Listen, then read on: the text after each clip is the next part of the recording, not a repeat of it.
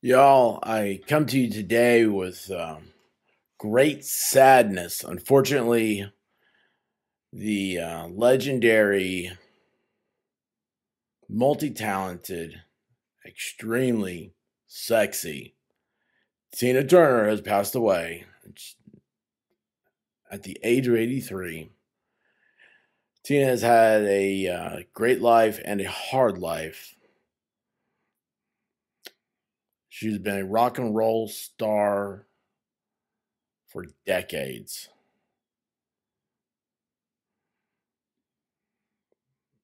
And the world will be just a little bit more quiet, unfortunately, without her. The great Tina Turner, singer Tina Turner, whose soul classics and pop hits like The Best and What's Love Got to Do with It made her a superstar. She transitions at age 83. Turner had suffered a number of health issues in recent years, including cancer, a stroke, and kidney failure. She rose to fame alongside husband Ike in the 1960s with songs including Proud Mary and River Deep Mountain High. Excuse me. She divorced Ike in 1978 and went on to find greater success as a solo artist in the 1980s. They had a very tumultuous relationship, and it's just a poorly written sentence there. Dubbed the Queen of Rock and Roll, Tina Turner was famed for her raunchy and energetic stage performances and husky, powerful vocals. Who did this article? Her raunchy and energetic stage performance? Not words I would use. She won 8 Grammy Awards and was inducted into the Rock and Roll Hall of Fame in 2021 as a solo artist, having first been inducted alongside Ike in 1991. Well, that had to be a festival. Upon her solo induction, the Hall of Fame noted how she had expanded the once limited idea of how a black woman could conquer a stage and be both a powerhouse and a multi-dimensional being. Younger stars who have felt her influence include Beyonce, Janet Jackson, Janelle Monáe, and Rihanna. Born in Tennessee into a sharecropping family, she first found prominence as one of the backing singers in her husband's band, the Kings of Rhythm. She soon went to the front of the band, and the couple tasted commercial success with Fool in Love and It's Gonna Work Out Fine, which made the U.S. charts in the 1960s. The other hits included 1973's Nutbush City Limits, about the small town where Tina was born. Never heard of Nutbush, Tennessee. That seems like a place I would know about. But Ike's physical and emotional abuse was taking its toll.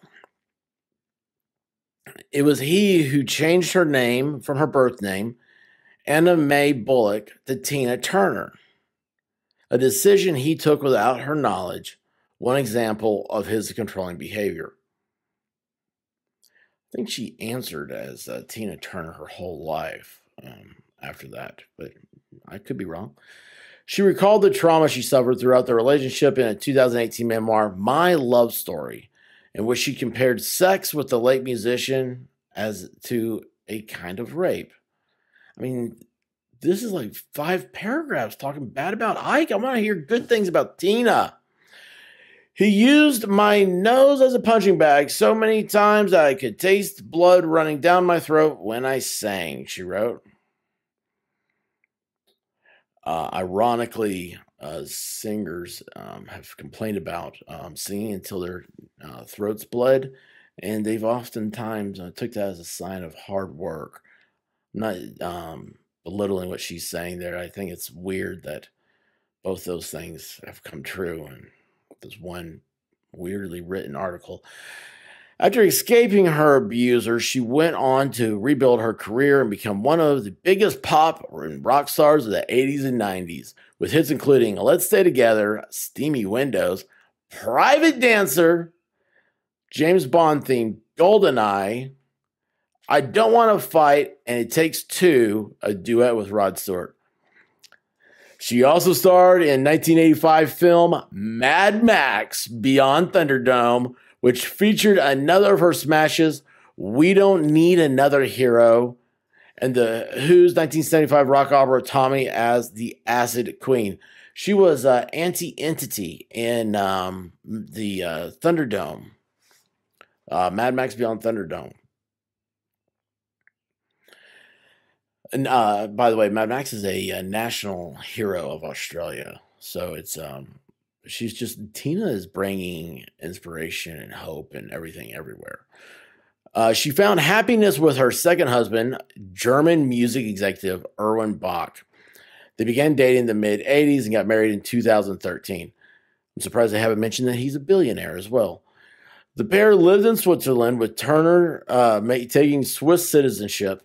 He donated one of his kidneys to her in 2017 after it was discovered she was suffering from kidney failure. Holy cow. That gave me cold chills. That guy, I've heard of him, and I was kind of thinking back in my mind while beginning to read this article. I was like, they're not talking about that she also found love. I believe he was a white man. She moved to Switzerland with him. I was kind of surprised to hear the whole story a few years ago about them. She became kind of withdrawn from the public eye. I guess some of that now is because of health, but it was just one of those stories that you were like, boy, that's something else. She finally found the love that she always deserved. And when you hear that he donated one of his kidneys to her in 2017, it just gave me cold chills.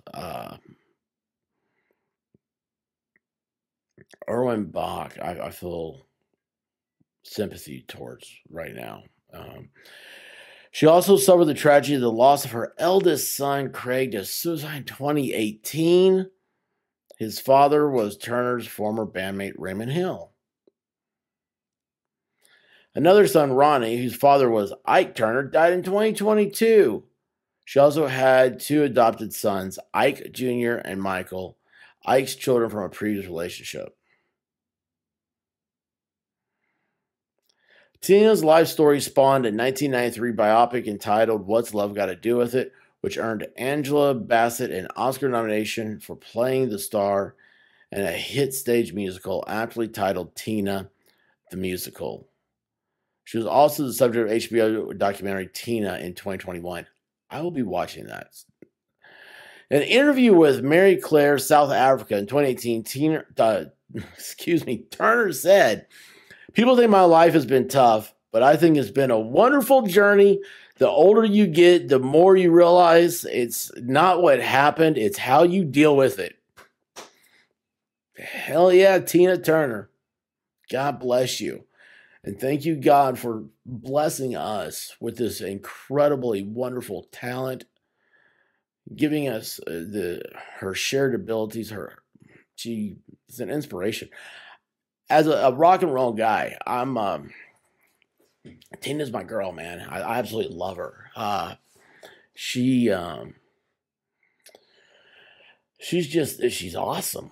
And let's see here. I'll show you guys. Let's see if I can pull this up.